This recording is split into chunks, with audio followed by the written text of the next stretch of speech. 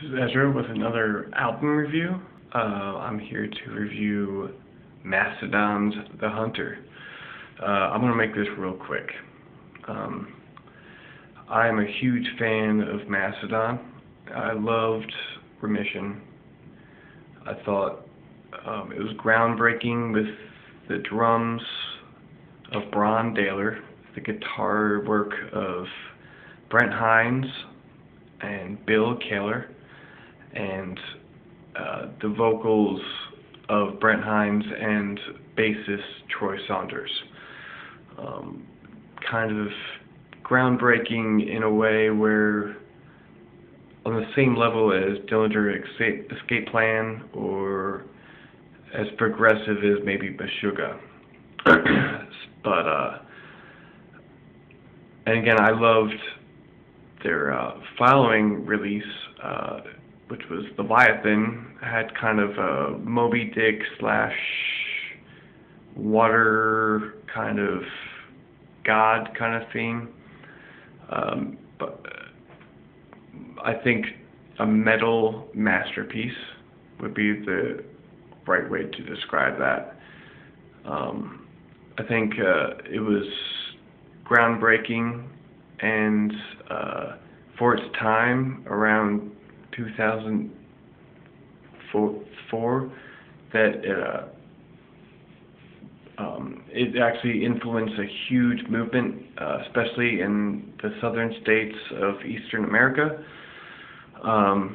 and also kind of influenced some of the more established bands in metal to kind of become more like actually trust into their talents. And then in 2006 they released Blood Mountain, which is definitely one of my favorite albums. I didn't think they could top Leviathan, but Blood Mountain was an absolute masterpiece. The guitar work, the drums, the vocals, just in every way was better. Thematically wasn't really on par, but because it wasn't as traditional, but at the same time musically was far superior. And then you go into Crack the Sky, which definitely was groundbreaking for them commercially. I think it brought them to a larger audience, and featured kind of a more commercial style, and it started featuring Bron Daylor, their drummer, on vocals, who probably is their best singer, but also it also featured Brent Hinds as more of a song writer, or actually a sculpture of songs.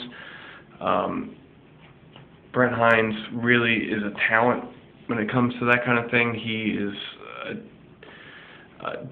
some of those songs are just ridiculous as far as the levels of complexity and what he has to achieve as a guitar player and sing at the same time. Really, it's impressive. But so there was really high hopes for The Hunter.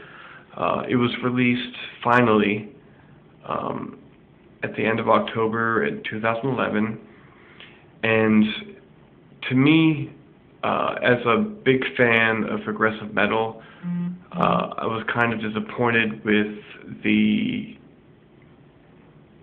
was, as an album, was kind of choppy. It did not flow so much as an album as much as their previous releases. Again, their previous releases were conceptual and had a flow, which is basically their forte. So I think that they kind of got lost in their songwriting without that kind of format. The song structures are pretty good. The drums are fantastic. Some of the guitar work is really good. The vocals are much improved. But as far as an album, it's there's kind of a lot to be forgotten.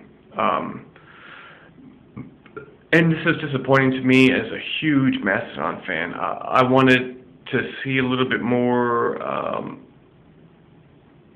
again, as a fan of progressive music, like I wanted to see what the next level of Mastodon was, not a kind of, this to me is kind of a candy-coated, hello, we're Mastodon, and welcome to our world, top 40 Billboard kind of introduction. And, you know, they were nominated for a Grammy, and God bless them, I'm happy for them, but, you know, it didn't really please me as a fan. As far as the songs would go, there's probably 3 or 4 songs I would really point out. The first song was really good. There is The Octopus Has No Friends, and a couple other ones that, you know, that's the thing about the record, it's not really that memorable. Like, if you asked me about Leviathan, I could tell you about Megalodon, and you asked me about Blood Mountain, I could say Capillary and Crest. But you asked me about The Hunter, and you know what? Nothing really sticks out that much. So I'd give that album, even though it's good, there's some good stuff with it, but I'd probably give it like a 7. So I'm going to end this right now and say Mastodon's The Hunter, I'm going to give it a 7, 6.57 out of 10, and I'm going to hope that maybe something conceptual will come from them in the near future.